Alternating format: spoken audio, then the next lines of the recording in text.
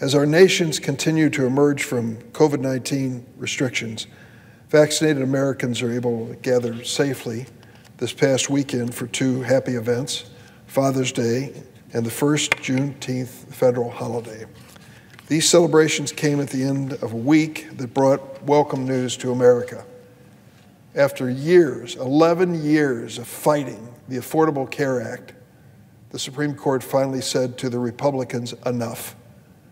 Millions of Americans have health insurance at a time when they desperately need it in the midst of a pandemic, and your theories on Constitution and law are not adequate to end the Affordable Care Act. Thank goodness for that ruling, 7-2 ruling.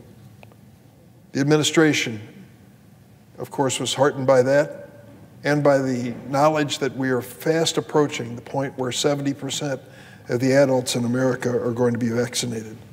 Remember when President Biden took office 6 months ago?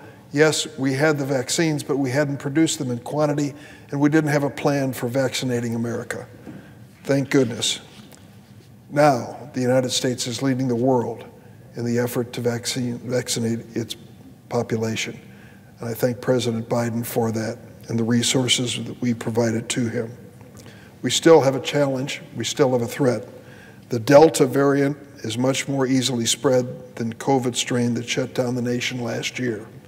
It has now been identified in 41 states. For those who are holding back and not seeking a vaccination, they are in greater danger than they were a year ago if that infection comes near them. I hope my Republican colleagues will join the Democrats in urging Americans to be vaccinated as quickly as possible.